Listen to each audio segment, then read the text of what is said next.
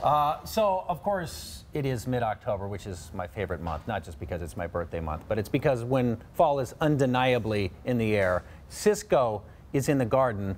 He invited me to join him, and I should warn some of you, what you're about to see might be very, very scary, but probably not. Oh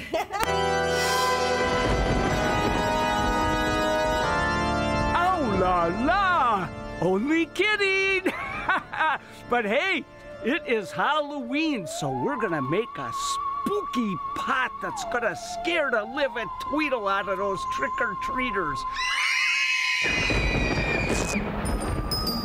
So, when it comes to plant selection, I'm looking for some spooky-looking plants that fit with the colors of the season. So this is a real favorite of mine. It's called Equisetum, and this is a horsetail, big horsetail. Is there anything scarier than that? Of course, you gotta add a couple little scary spiders on there. Oh la la! This one is called Carokia, and doesn't this look like it should be in a haunted house garden, you know? Everyone that sees it goes, is that dead? Oh, what could be better than that? These are ornamental peppers. You can eat them, but you'd have to be crazy to do it. It burns the geezer hair right out of your ears. Sounds like a dare.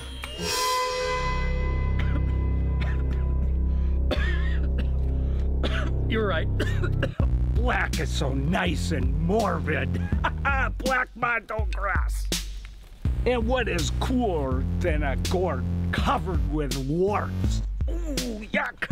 Now, when it comes to assembly, put the tallest ones in the middle and then the next highest ones around. Oh, I love this euchra for great color in here.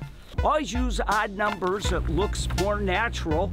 Chris, you sure you don't want one more before I plant this? No, I wanted a treat. That was a trick. And then finish with some things that'll creep over the side. Some spooky looking wire vines. Oh, yeah. My favorite little black widow spider. Oh, la, la, la, la. Boo la la! A true Halloween masterpiece! Oh, this is a true Oh my God. I don't know what's better, like Ciscoe or Chris's editing and storytelling on it. Like it's just well, it's a pretty fun collaboration because of course he's the expert. He's got all the stuff laid out, and I always say, okay, so tell me what we want to do. He's like, a Halloween basket. I'm like, okay, all right. So what if we do this? What if we make it a monster movie and say it came from the garden? Then his wheels get going. He gets excited. I reference the what about Boo La La? He lost it. Pop rocks came out of his head. So thanks to Ciscoe, he always makes time for us. And we have another one in the can, as we say in the TV business, because the sun was out. It was so beautiful. He says, hey, you want to do one more? I said, yes, I do. Nice. So we've got that coming up next. And oh, nice. Yeah. That energetic off camera, too? All the time. All the time. All the time. He is a joy to be around. Absolutely. Aww. Yeah.